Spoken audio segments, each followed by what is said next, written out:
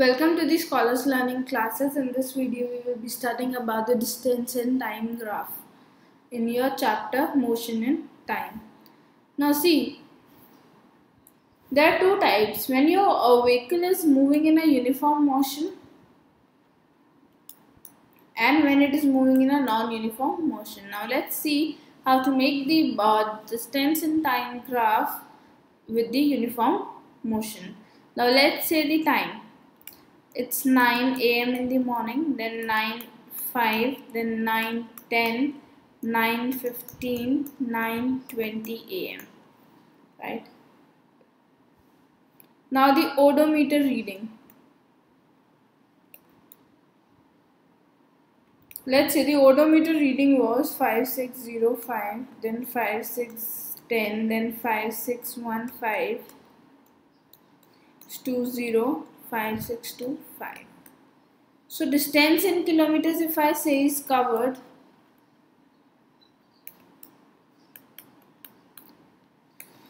See, at 9 the odometer reading was this, so no distance has been covered, 0.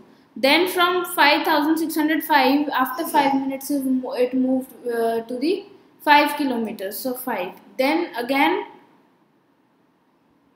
from here to here it moves to 10 kilometers. Then after 15 minutes, from 9 if I talk about, it has moved to 15 kilometers. And if I talk about on 9:20, from 9 it has in total traveled a kilometer of 20 kilometers. Now if I say in 5 minutes time interval,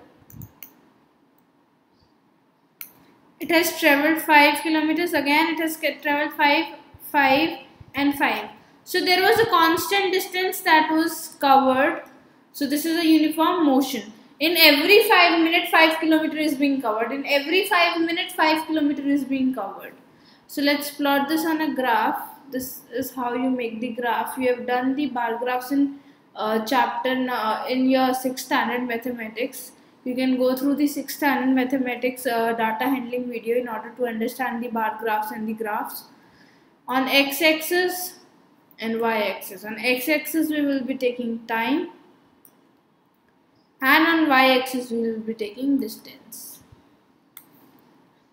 9 a.m., 9:05 a.m., then 9:10 a.m., 9:15 a.m., then 9:20 a.m. 5, 10, 15, 20. Now it moves on with this. Then at 9:15 it covered 10 kilometers, at 9:10 it covered 15 kilometers.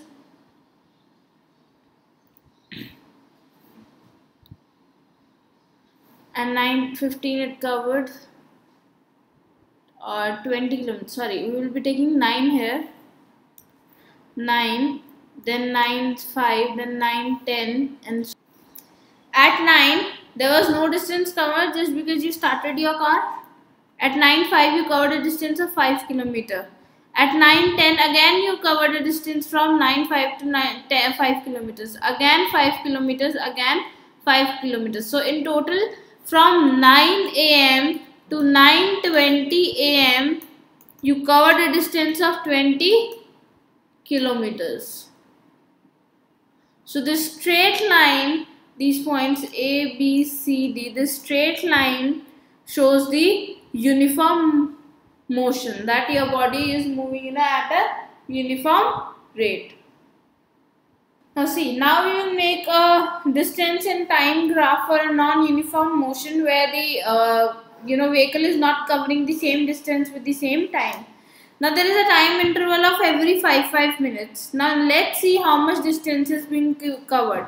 Here 0 distance is covered, and after 5 minutes 2 kilometers are covered. After 10 minutes if we take total 5 kilometers are covered. After 15 minutes from 0 to 15, how many total kilometers are covered? 6. Then after 20, total 10 kilometers are covered. Now after that, from 9:05 a.m. to 9:10 a.m. how much difference is there? 3 kilometers is covered. From 9:10 to 9:15 a.m. 2 kilometers is covered. Then again from 9:15 to 9:20 am, 4 kilometers is covered. And it's 1 kilometer, not 2 kilometer, because 5636 minus 5635 is 1 kilometer, right? So 1 kilometer is covered. Now we have taken out that in 5 minutes how much distance have been covered by the vehicle. Now let's plot this on the graph. On x-axis we will take time, and on y-axis we will take distance. Now we started from 9 am, then at 9:05 we noted down the meter reading. After 9:10, then 9:15, then 9:20, right? 2, 4, 6, 8 and 10. At 9 kilometer, at 9 am if I talk, 0 kilometer is being covered. At 9:05 the car moved by 2 kilometers. At 9:10 the car moved by 5 kilometers. Somewhere here between 4 and 5. At 9:15 the car moved to 6 kilometers. At 9:20 the car moved to 10 kilometers. Now this is how the car moved.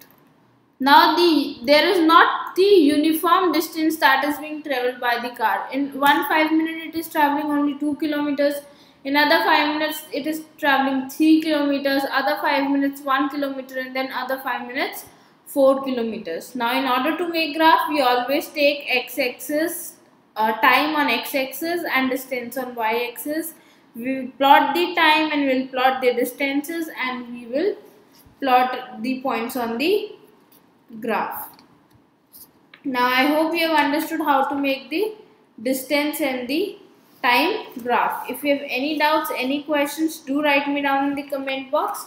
I will help you out with your problems, and please download the Scholars Learning app.